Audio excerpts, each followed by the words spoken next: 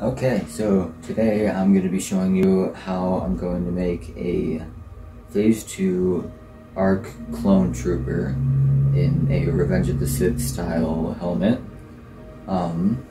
These plans are going to be available after I make the helmet if you want to go purchase them and make one for yourselves.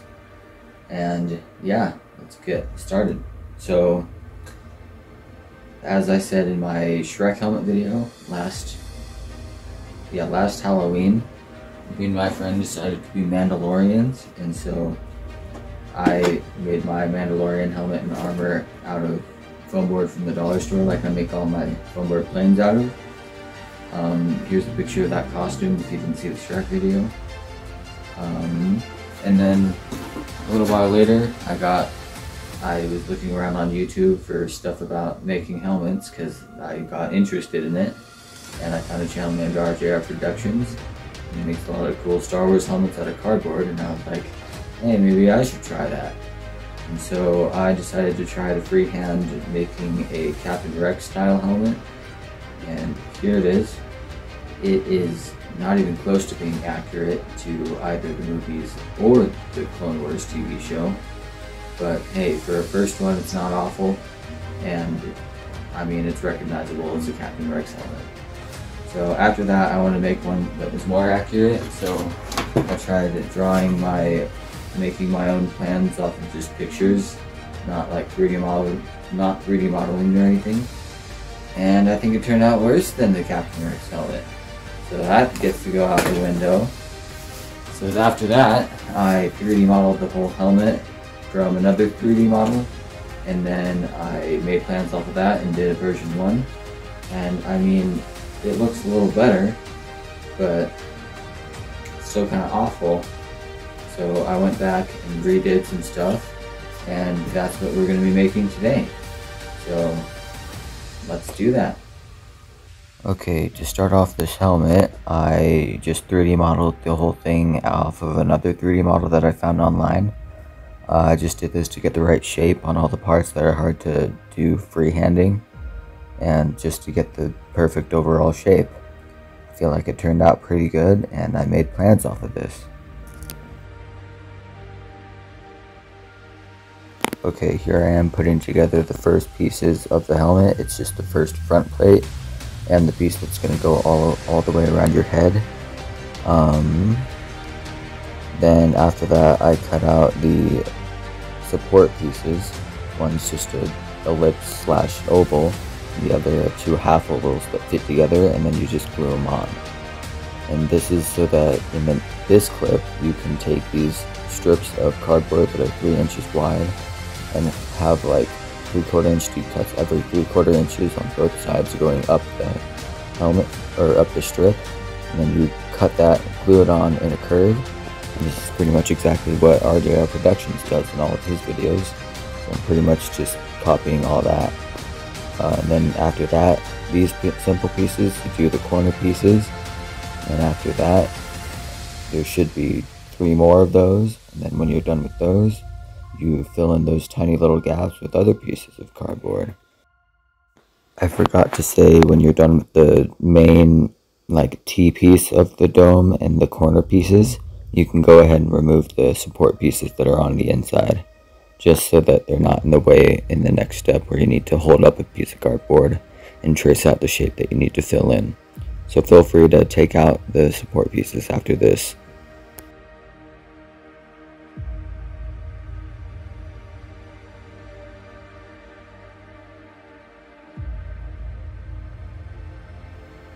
Okay, so now that the dome is completely filled in, you're going to need to cut out the cheek pieces, and then take the 2 outlines of the cheek that you're going to need to cut out, and bend them, and then glue them into the sides of the cheeks.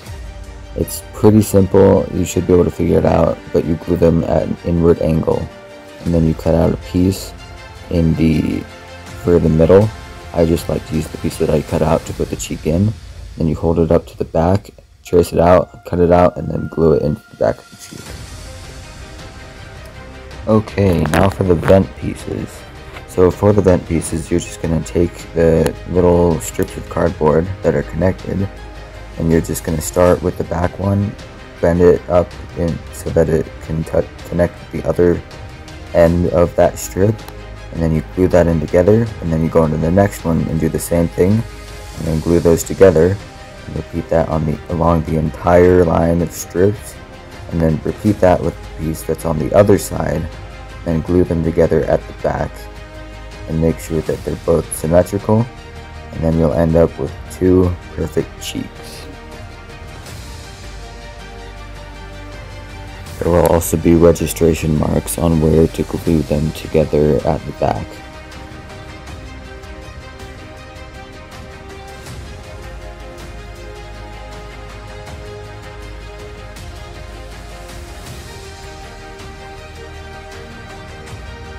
This is definitely the hardest part of the cardboard portion of this helmet build, so just keep going with it, and if you mess up, it's okay, you can restart, or you can just deal with it, and it'll still probably look just fine. So don't get discouraged if it doesn't look perfect.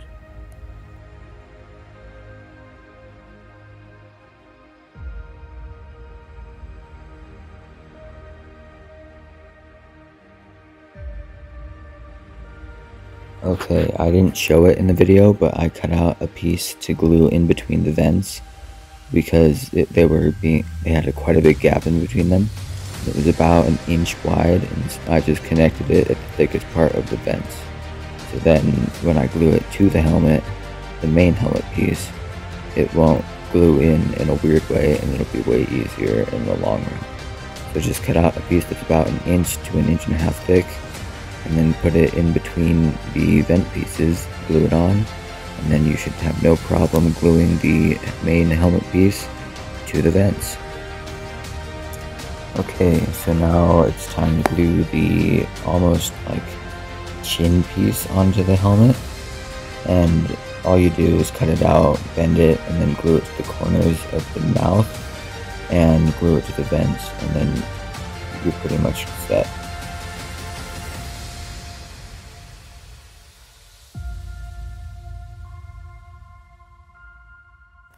Now for the fin that goes on top, you just cut out the 2 pieces that are on the outside, and then you just cut out the strip that is about 1/2 inch wide and pretty long, and then you just bend it, fit it to it, make sure there's a little lip on the top edge so that it's indented just a little bit, and then you bend it and glue it on, and then you do the same with the back, and then it's done.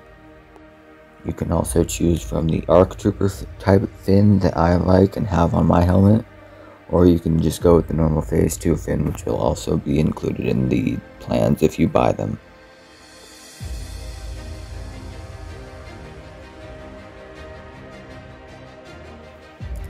Now it's time to add on the back plate of the Clone Trooper helmet.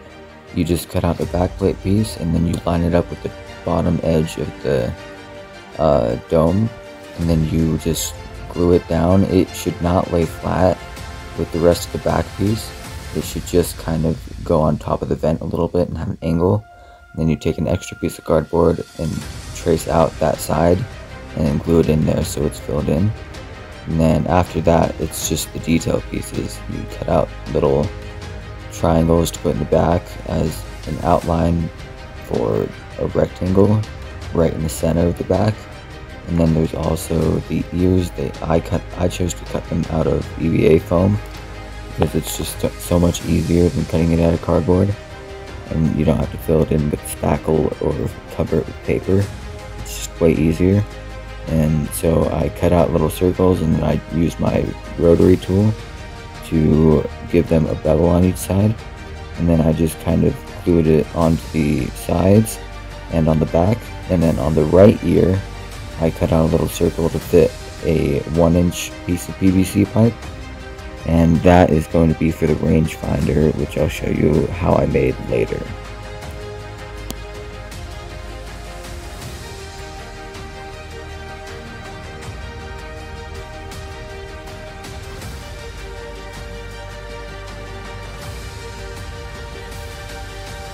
Since all the details are done now, it's time to resin the whole thing. But before we do that, you're going to need to cut out the visor. All you have to do for that is follow the line that you should have either traced or lightly cut in the beginning, and then just be really careful to get all the curves nice and cut so that you don't ruin the rest of the helmet, like just around the cheeks and stuff. But if you do accidentally cut into there, it's gonna be okay. We can fill it in with spackle later and it'll probably look just fine. Just take your time on this part because you don't want to mess it up.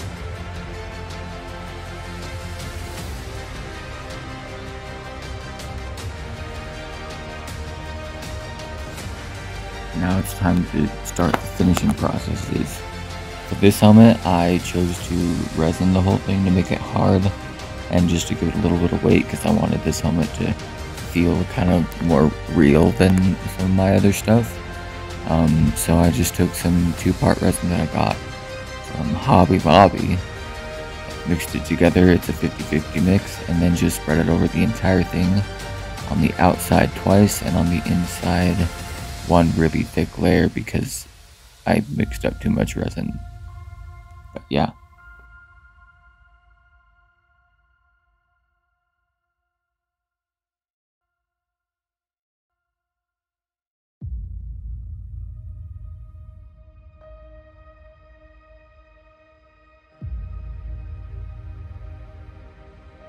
Because of the way that I designed this, there's a really small hole in the vents, so you have to cut out the back so you can actually get your head in. But once you're in, it's a really tight fit to your head. So what I use to get it off is my rotary tool with a cutting bit for a little bit of it on the harder places, and then on some of the easier places, I just use my X-Acto knife.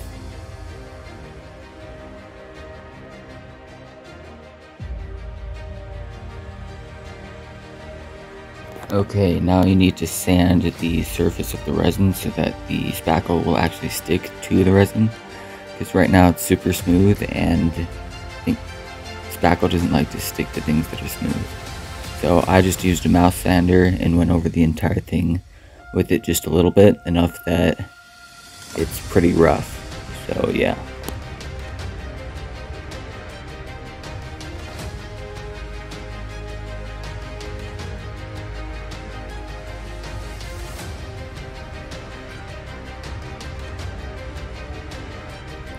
Now it's time for the first layer of spackle. The way I do this is I just take spackle and then in this clip I'm using gloves, but I've found that it actually works better if you don't use gloves. You're just gonna have to wash your hands after. But you just get a little glob of spackle on your finger. I like to dip it in water because it makes it easier to manipulate and move around. And then I just smear it all over the helmet. It doesn't have to look super smooth because we're just going to sand it anyway. But for this coat, you're just going to want to get a really thick coating of spackle. After you've waited 24 hours for the spackle to dry, you're just going to take the mouth sander or hand sandpaper and then just go over the entire thing until it's nice and smooth. And then what I like to do is go over it with a coat of plasti dip just to show where everything needs more spackle and more sanding to make it smooth. And after that, you're going to go to another round of spackle in those specific places that need more, and then repeat this quite a few times. I think I did it 3 or 4 times over pretty much the entire helmet.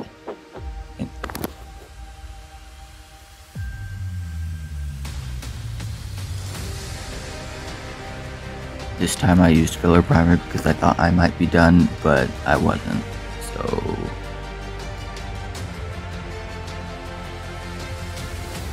when I sprayed plasti dip over the filler primer layer, for some reason it ended up curing with a ton of little like pricks in it almost.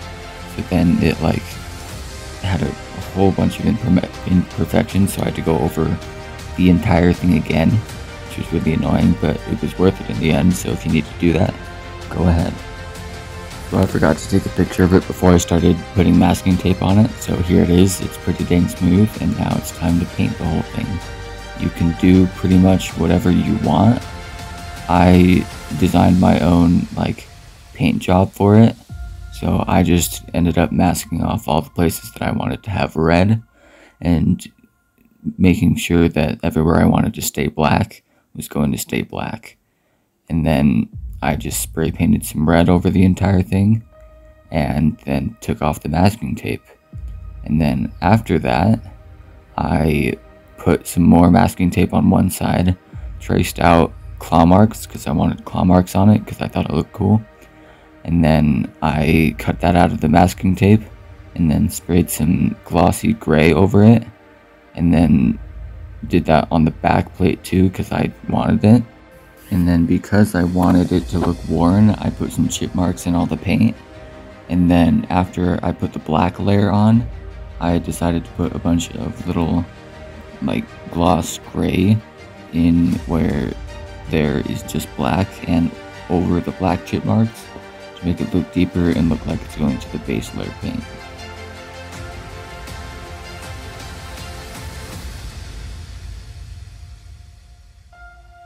Now it's time to make it look really dirty.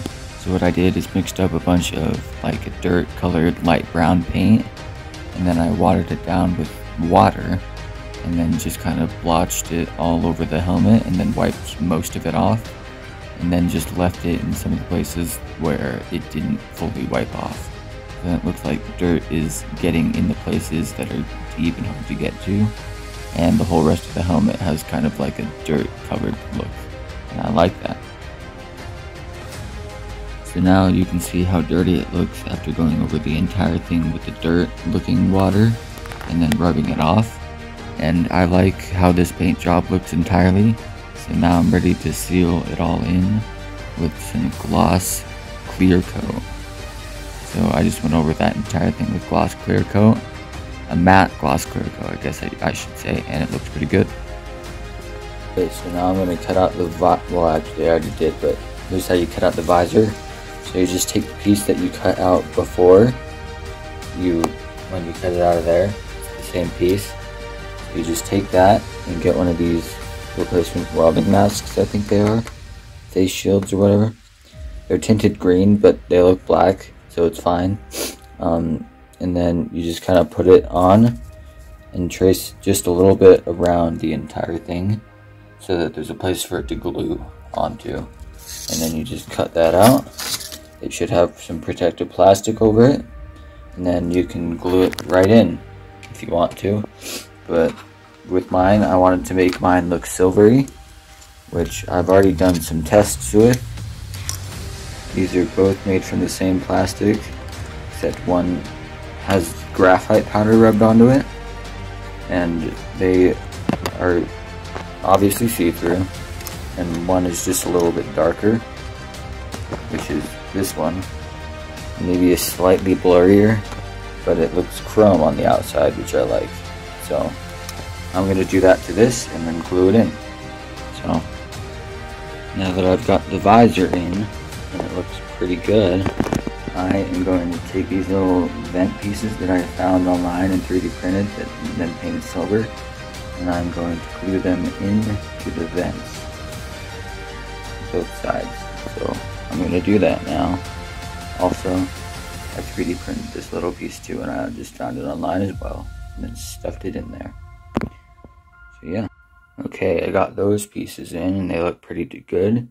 And one of the teeth fell out while I was putting the visor in and painting and stuff, so I'm going to glue that back in a second.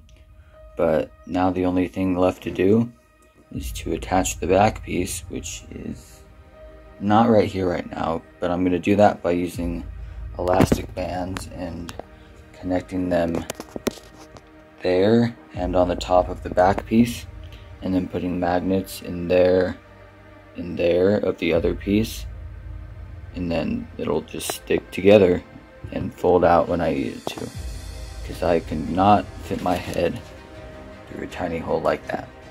So I'm going to do that.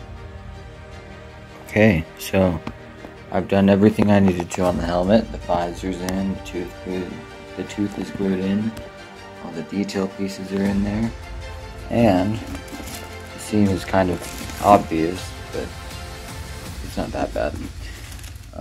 When you open up the helmet, it's magnetically held in by neodymium magnets on one side and just normal like magnets that you just get. I have magnets on this side that are normal too because I couldn't find neodymium magnets, and then after I put them in I found them. So I just kind of glued them in and that worked.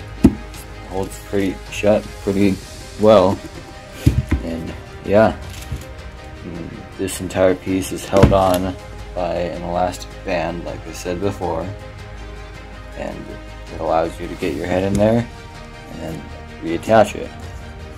So yeah, there's the helmet. The only thing I need left is the rangefinder, which is 3D printing right now, and then I'll put it on with the sun and you'll see it.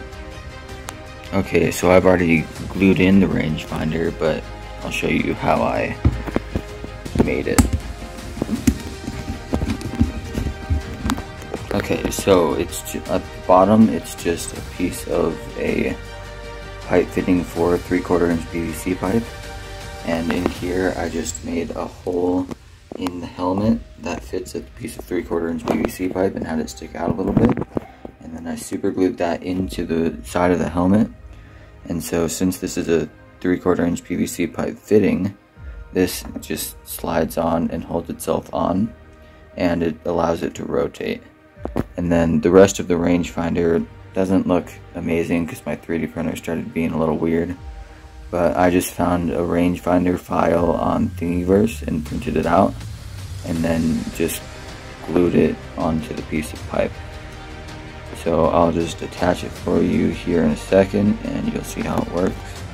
Okay, so the rangefinder is attached, and since it's just PVC pipe, it's a little stiff, but I kind of like it like that. But it allows it to rotate down into the usable position, and then it also can rotate back up freely, and it won't just fall off if you're moving around. So that's the finished helmet, and so we'll go into the outro here. Okay, so here's the finished helmet.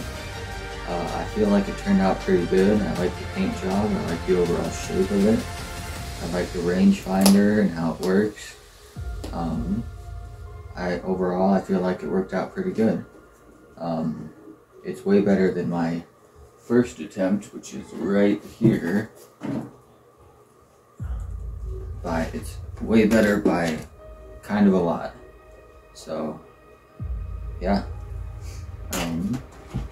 I'll put it on for you. I kind of messed up a little bit making it. It's too tall this way and too skinny this way, so that'll be fixed in the plans if you make them. So just if you do buy the plans, it's going to turn out looking just a little bit more accurate. So I'll put it on for you.